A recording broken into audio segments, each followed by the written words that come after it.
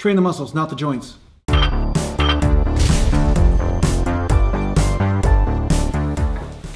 So today I'm going to be doing a day of eating. So the stove's always being used constantly. Never stops.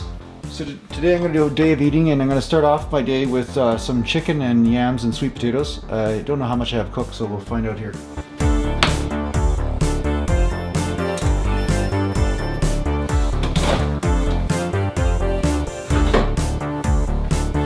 So usually I bake. I cut up a bunch of yams and I bake them, and it takes about 45 minutes, but I cut them up in slices, right? You can kind of see in here, you know, there's a bunch of slices and stuff, and now they're a little soggy because they've been in there for a day or so. But I make a whole thing like this, a day ahead of time, or 3 days ahead of time actually, and then basically my morning meal, this is what I have for my carbs in the morning, right? So I'm not looking around for carbs, I'm not trying to make something from scratch all the time. And I find they keep pretty good in the kitchen anyway. They keep pretty good in the fridge. They don't spoil that fast or anything, so it's good. So yeah, right now, yesterday I had a high carb day. I had, you know, 2 meals. I had even some rice yesterday. I had some Nando's chicken and everything. So today's gonna be a moderate day of carbs, probably, well, pretty low, I guess, for me anyway. I'm just gonna have 1 meal of starch like this. And any other carbs I get will be like an apple or a couple apples, maybe like pieces of fruit or something, you know, a lot of fiber in there. And then the rest of the day will be protein and fats, you know. And of course I will have my mocha, you know, because I like to have my no whip mocha, you know, as a treat every day. So yeah, that's pretty much my carbs today. That's really what I'm gonna be eating. See, I find a lot of people, they think they need to eat a ton of carbs, but I mean, it might be true if you have a really fast metabolism and that's the way your body runs. Because I remember back in the day, like when I was 20, you know, I got shredded eating, like I remember eating Twizzlers, you know. I could eat so many carbs. I could have as much sushi rice as I want. It didn't matter. Like I could just have total amount of like high amount of sugar, high amount of like I don't know, it just, as long as I stayed low fat, I would get shredded. Basically over time my metabolism changed, and of course I found that, you know, I could eat that way, but I wouldn't get to an elite level of shredded. You know, I get really good gym lean, but when it came down to going to the higher levels of competing, you know, dieting like that wasn't enough. So yeah, so you're all sideways. You're all sideways now. Can you see me? Yeah. Okay, so basically, you saw what I put in here. I put in about chicken breast. You know, about chicken breast and a half or something like that, and some yams. So yeah, I'll just chew on this. And I make myself a coffee too. I have coffee with sweetener, tiny bit of milk in there, but it doesn't really add up to that much. It's only a couple teaspoons of milk really. And I'm high tech, I use a kettle to boil water. I thought that would be a really important tip for you to know. So when I'm waiting for that to cook, then I boil the kettle and make some coffee. Really interesting stuff, eh? I know you guys want this full day of eating. I don't know why, but yeah, I understand also the allure of it, okay? Because when I was first training, when I was 14 years old to, you know, my early 20s and all this, yeah, I wanted to see every single detail. I had to kind of piece out the logic of this crazy bodybuilding life together. Like, how does this really work? How did that guy get that peak on his biceps? How did he get those abs, you know? The really big thing that made the difference is that I prioritized my protein. I made sure that was first and foremost. I said, okay, that's it. I'm definitely going to get in, you know, 4 or 5 meals a day of straight protein, whether it's, you know, 6 ounces or 12 ounces of protein, whether it's coming from, you know, grass-fed red meat, or whether it's coming from chicken, or whether it's coming from some fish. But I'm going to make sure I make this a priority, and I did, and my body's exploded because of it, because it was pretty deficient in protein. Because, like I said, I just wasn't interested in making this a priority, right? You know, priority makes a big difference, you know. Some people see a professional athlete and they say, oh, what happened to him or her, you know? It's priority, because this is like a full-time job, making sure your eating is right, making sure you're never missing a meal. And then of course your workouts get longer and more intense because of this, which is good. But yeah, it's all factors together, right? It's all holistic. Cooking here, see, it's all nice and mushy. It's like baby mush.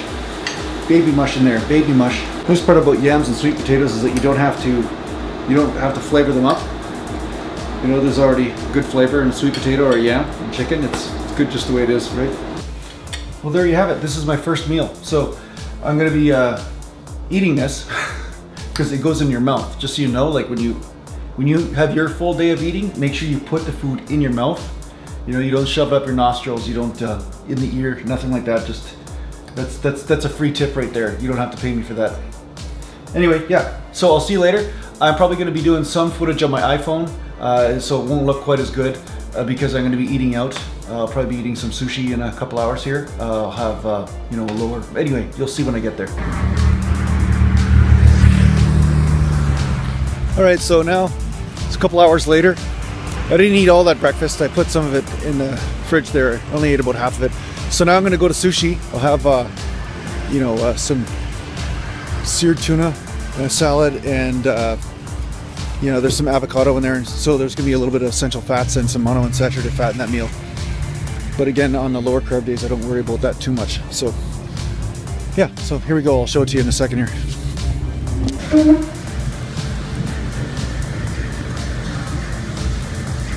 Okay, so you see that? That's avocado, salad, and tuna.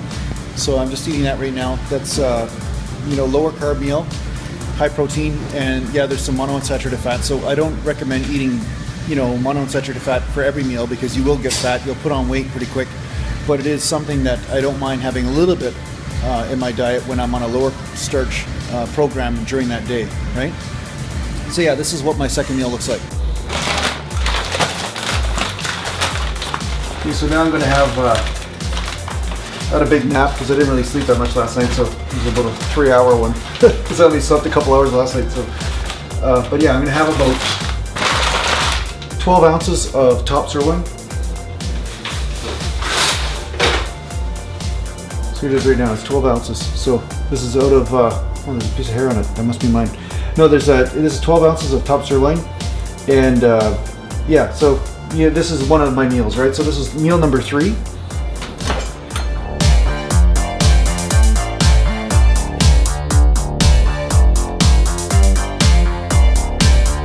I cut it in half just to, that way it cooks better, more evenly, right? So it's not just seared on the outside and then totally raw on the inside. Although I like it a little bit raw, or quite a bit raw actually. Okay, now I'll sear that up. Now I'm out of food, so I'm gonna have to go shopping.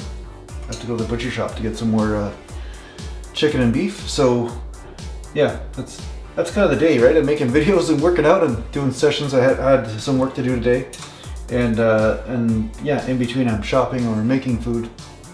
But it's not that bad, as you can see. Like the steak here is only going to take me about 5 minutes to make, really. 5 minutes, 6 minutes. It's not going to take that long. So the chicken breast I cook bulk ahead of time. I cook about 10 chicken breasts at a time because that way I can just take a chicken breast, put it in a salad, or mix it with some yams or whatever it is I need to do with it. And chicken's just a little bit harder to cook. It doesn't seem to cook quite as fast, right? Because you want to make sure chicken's cooked all the way through. But yeah, that's my main way I prepare for my food, right? The main way I prepare it, it's all convenient, right? Really quick. It's not very cultured, I guess, but it's kind of like, it'd be easier if I just had a bag of cat food, actually. I think a bag of cat food would be easier.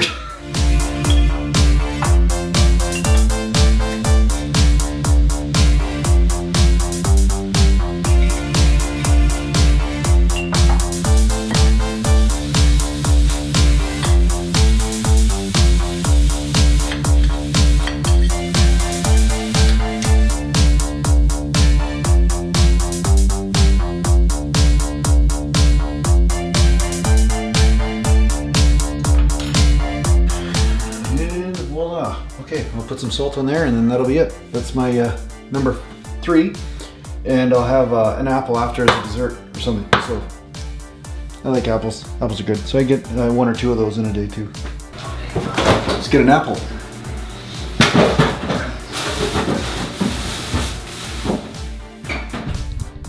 Oh, sorry.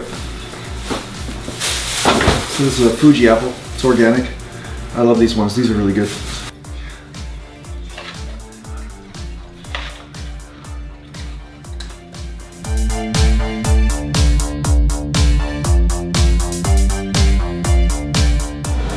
See, I'm steaming some zucchini here, right? And I'm gonna have some steak, 12 ounces of steak with it, top sirloin. Sometimes I'll have about 12 ounces of chicken or more, or 10 ounces, whatever, you know, somewhere around there. And yeah, tonight I decided to have steak because I'm starved, so I'm having steak again.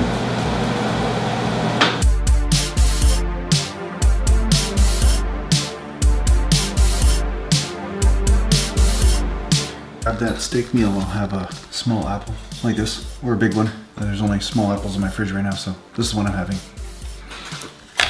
So that concludes my day of eating. The only thing that I didn't include in this is the mocha that I had and a couple cups of coffee, and that was it. You know, just the low caffeine coffee that I drink. And that's it. So thanks a lot for watching, and take care for now.